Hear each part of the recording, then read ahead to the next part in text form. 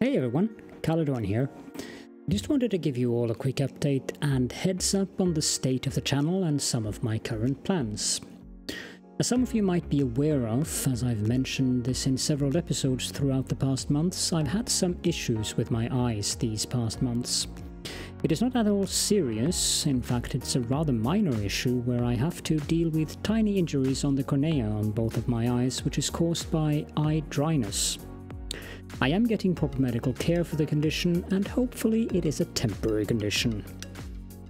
The eye condition is, however, interfering with my goal of having at least 3 ongoing series on my channel every day, and that goal is something that I'm very much committed to, so having this as an ongoing thing is quite annoying to me. These eye issues have been going on since the end of October, and as those of you who have followed my channel are aware of, the condition hasn't made a serious impact on the goal. I do take regular breaks from my monitors to allow my eyes to rest, and I've also adjusted the monitors to be in a lower position so that I don't look up when I use the computer. However, I occasionally do get very runny eyes, probably and hopefully because the injuries are healing. Those situations usually last from a day or up to 3 or even 4 days, and while one or both of my eyes are like that, it is very difficult for me to record as the brightness of the screen, which is even turned down significantly both in the monitor hardware and also further by F-Lux, which makes my monitors appear quite yellow, which I find quite comfortable. It's painful because I get light sensitive or brightness sensitive. So if I don't have any pre-recorded videos, which is what has happened the past few days, I do struggle a bit with releasing content. So there will sadly be some days where I can't release an episode of a specific series, or maybe even some days where I can't release any episodes at all. But that is just a temporary situation, because I need to rest my eyes completely on those kinds of days, and more videos on my series will come as soon as my eyes are better again. Please also be aware of the fact that this is the reason I haven't been very diligent in responding to your comments as quickly as I usually have been doing in the past. I read all of your comments on my phone, but sitting down and responding to them is something that I can only do on the days that my eyes are not irritated, and I always prioritize recording before responding to the comments, as I feel that having the videos on the channel is the most important thing.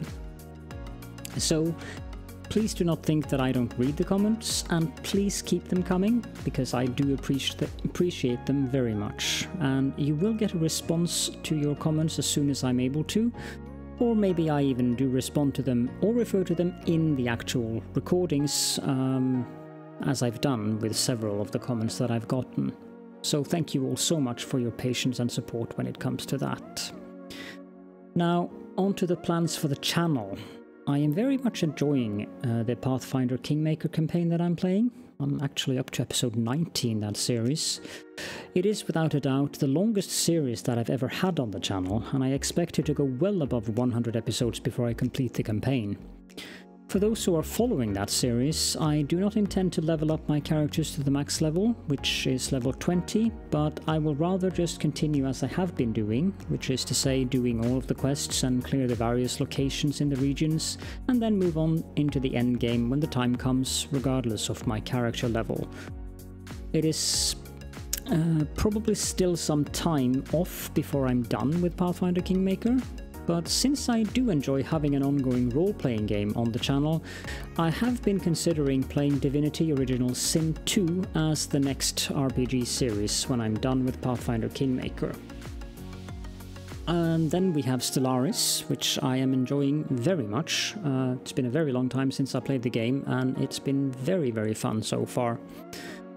Early game Stellaris has a lot of content when it comes to events and stuff for me to read, but I'm now progressing into the mid-game, and that means that the game will change more into war and expansion, and there will be less events for me to read.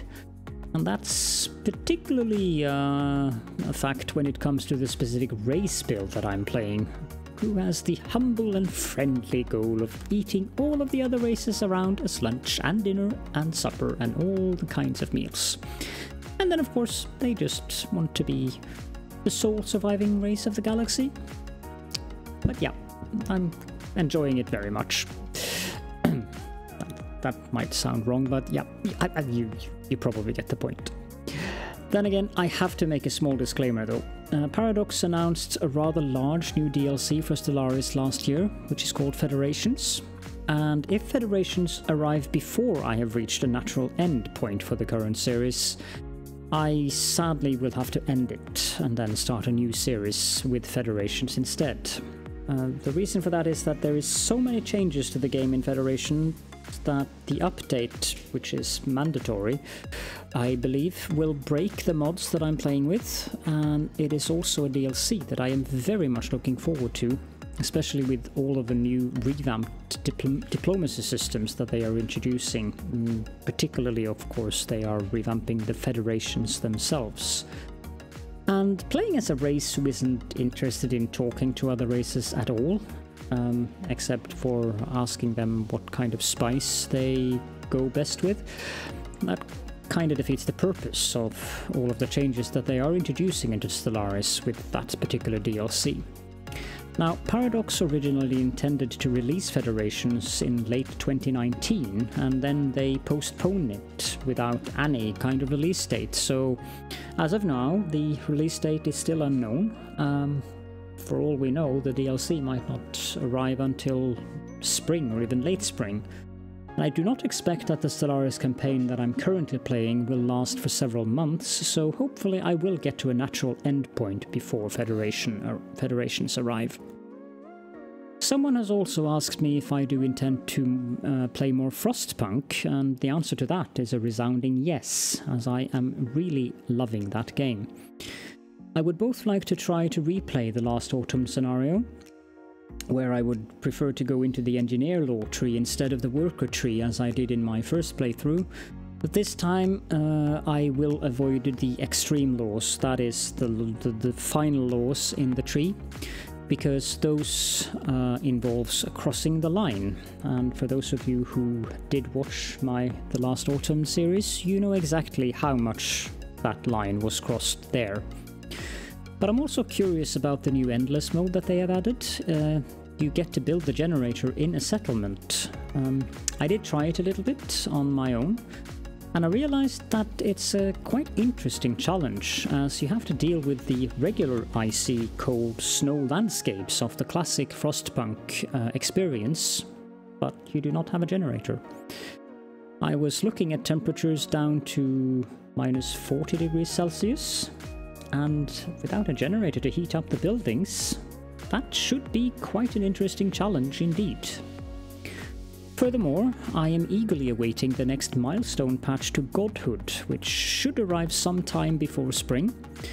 I've been following the community post updates that the developer is releasing on Steam, and they all look quite promising. They are revamping several of the game mechanics, and they're also adding a ton of new stuff to the game, so do expect a return of some variation of the Cult of Tentacles in Godhood as soon as the next milestone patch arrives. There is also a major update to the Universum that's going on. I'm definitely considering playing that, as it's been quite some time since I played the game, and I did enjoy the Universum very much back when I played it, and that was before they even had Modern Time added, so since then, even without the patch they are working on now, there is quite a bit more content to the game than there was in the series that I did. Now, Catherine and I am also very much committed to making a Factorio 0.18 series, of course, but we've had to postpone that a little bit, but it is coming as soon as we are both able to. Then we have the retro game idea that I mentioned in my last poll. Quite a few of you responded that you would like me to play Star Wars Knights of the Old Republic, but I'm holding off a little bit because I recently saw that there are some remastered versions of those games in the works, so depending on whether or not that is just hearsay and rumors or if it's an actual thing, I would like to see when potential updates for, like, you know, release dates and stuff like that are coming out before I commit to recording the old versions of the game. But for now, there is still plenty of stuff for me to record, so if you enjoyed the poll idea, I am very much happy to redo more polls later this winter. Feel free to leave any suggestions that you might have for games in the comment sections to this video, or join me in the Discord if there is something in particular that you would like me to take a look at. Can find the link to the Discord server in the description of this video if you're not already there.